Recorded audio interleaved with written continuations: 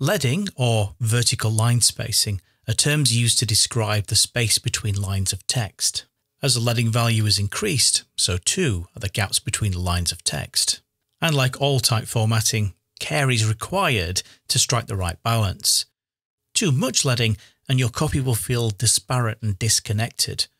Too small and your lines of copy will eventually crash into one another, making them illegible.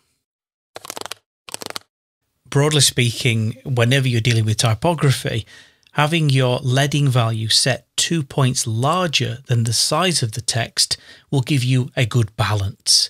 And you'll see this rule adopted by the majority of magazine publications. In fact, 9 points of text set on 11 points of leading is very common, but that's not to say it's a hard or fast rule. You can experiment with the size of your copy and the leading value to reach a desired end result. It just depends on the kind of publication you want to create. Take for example your weeklies such as Chat and Take a Break. Both of those cram lots of copying by having point sizes of say 10 set against 11 points of leading. This adds to their almost temporary throwaway feel. Whereas publications such as Esquire use 8 points of copy on 12 points of leading, which breathes space into their pages and layouts and reinforces a refined design aesthetic. So it's not a case of right or wrong or good versus bad, it's just whichever is most appropriate for your publication.